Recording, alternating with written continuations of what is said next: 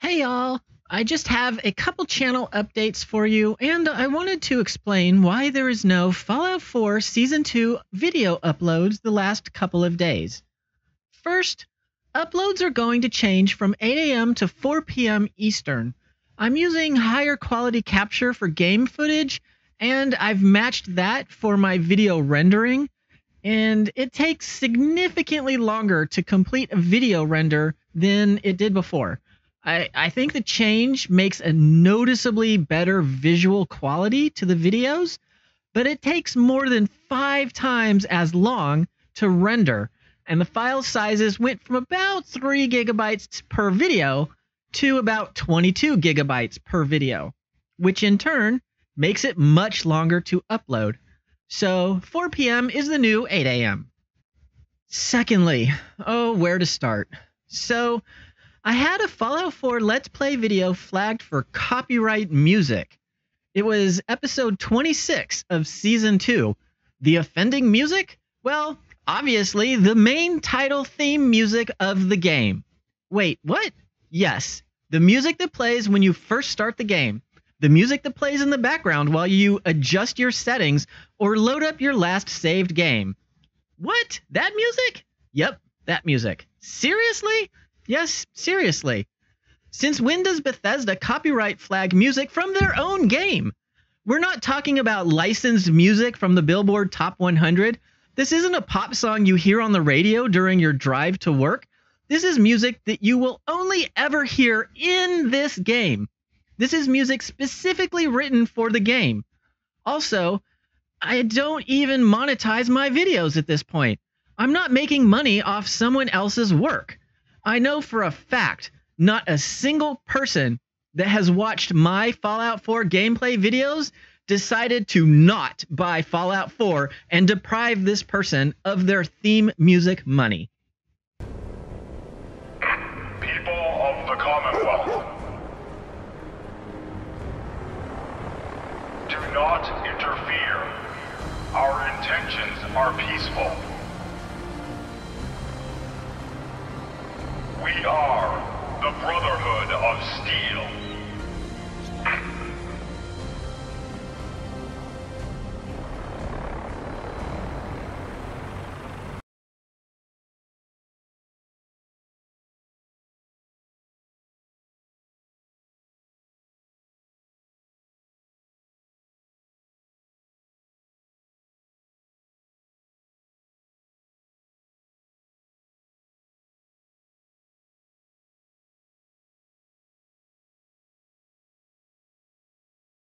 The copyright flag happened at the 25-minute mark of a 28-minute Fallout 4 gameplay video. If this copyright flag isn't from Bethesda Studios, but is instead from the composer, then all I can say is congrats, man. Do you remember that crazy lady last year? Yes, crazy. And whom I won't mention by name, obviously. You can web search it if you want to know more. She went around copy striking all sorts of content creators who did Let's Play videos of certain games. And yes, her music was in the background of those games. But the content creators weren't maliciously stealing her music. They were playing games that they legally purchased. She had a problem with the game studio itself, so she blatantly abused a flawed system and punished the content creators and not the actual people she had issue with. And now she can't get any work writing music for games. Gee, I wonder why.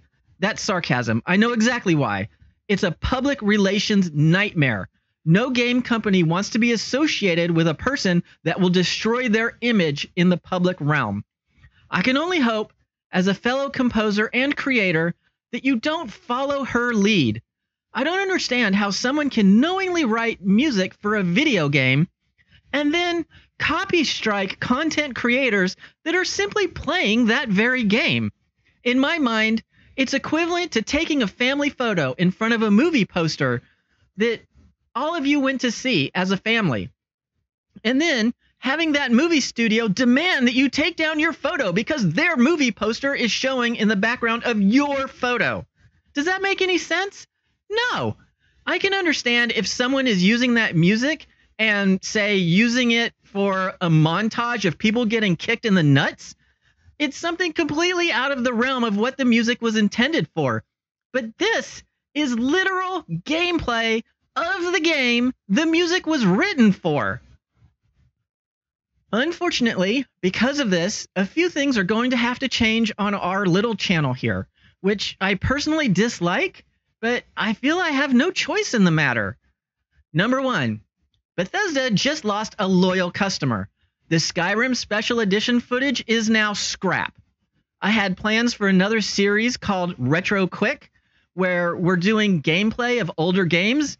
So gameplay of Oblivion, Fallout 3, and Fallout New Vegas, plus of course the aforementioned Skyrim, are all scrapped. The Retro Quick series will premiere a little later as a result of this, but also because of this, it will launch with a non-Bethesda game instead. Number 2, I have canceled my Fallout 76 pre-order. Right now, I'm just upset, so I can't say for complete certainty that I will never play another Bethesda game on the channel, but I don't see the logic in promoting and giving hundreds of hours of free advertisement to a company that will copy strike those very videos. A video that, by the way, I said, quote, "I love this game. This game is amazing," end quote. And I've previously stated numerous times how much I love Bethesda games, and I still do. Sadly for me, this also means that gameplay for the following games has now been canceled. Prey, which sadly I already bought specifically for a Let's Play series. Doom Eternal, luckily I was able to cancel that pre-order as well. Fallout 76, Oblivion on the Retro Quick series, Fallout 3 also on Retro Quick, and I don't think they care much about Fallout New Vegas because it wasn't made by them. It was made by a different studio. Number 3, I will never again use a game's own music in the background of its own gameplay video. I mean, my hands are sort of tied here. Music is in a weird, stupid legal state right now. I have never used music from one game and then used it in a different game. I mean, I would never do that, and I will never do that with any game music. I would only use game music in the gameplay footage for that game. I have so few videos, and I have already had this copy strike happen on 3 different occasions for music that played in the background of its own game. From now on, I will mute the hell out of their in-game music. It seems to me they don't want people to hear their music, so what can I do? People won't hear it from me. Number 4, if I need background music, I will now only use classical music that is public domain, such as Mozart, Beethoven, Chopin, and the like, stuff like that. And I will only use recordings of myself playing. As I did for the outro music used on my videos, it is public domain music, and I performed it myself, so nobody can claim it as their own performance. It's mine, and it's public domain music. I honestly don't know what else I can do. This means that music will be all piano music, and admittedly not necessarily the best in the world, but it also means the performance is my own and not some random orchestra or world-famous pianist. So what does this mean for Fallout 4 Season 2? Well, to get away from Bethesda games, I'm going to do an accelerated finish of Fallout 4 Season 2. I will follow the Minuteman faction to the end. Since Season 1 followed the Railroad, and we left Preston and the rest inside the Museum of Freedom, I thought we should see their solution to the Institute problem. This means that after the previously recorded videos are released, I'm going to simply make a direct line to the end of the story. We're not going into all the buildings. We're not exploring any more lore. To the end and done. I don't want unfinished gameplay on my channel, so it's either race to the end or delete all existing Season 2 videos. I'd rather not delete the time and effort that I've put into those videos because it's a lot. It takes a lot of time to edit each video, especially the more recent videos where I've been diving into the history and lore behind the story of the game.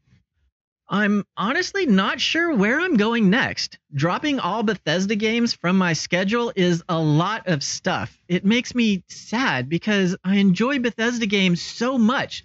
By far and away, they make my favorite games. But I simply can't run the risk of them pulling the rug out from under me in this manner. I put so much of myself into these videos, it's honestly soul-crushing when this happens.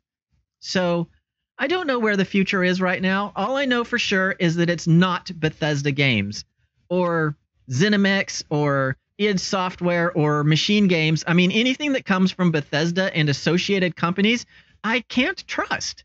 So, yeah, I'm a little lost right now. I may do additional Fallout 4 creative builds or tutorials, but you bet your bottom dollar it won't have any of their music in it.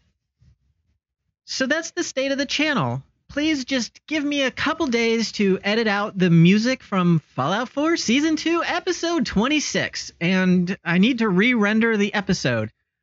Anyway, I hope you're having a better day than me. I'll see you in the next one. Dashpot out.